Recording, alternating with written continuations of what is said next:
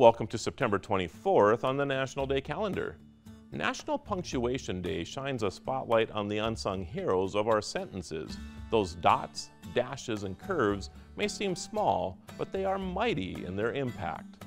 Punctuation marks like the comma, period, and exclamation point bring order to our written language. They help convey our emotions, clarify our intentions, and prevent misunderstandings. Think about the different feelings between "what are you doing?" and "what are you doing?" Each mark tells its own story, guiding the reader through the narrative we craft.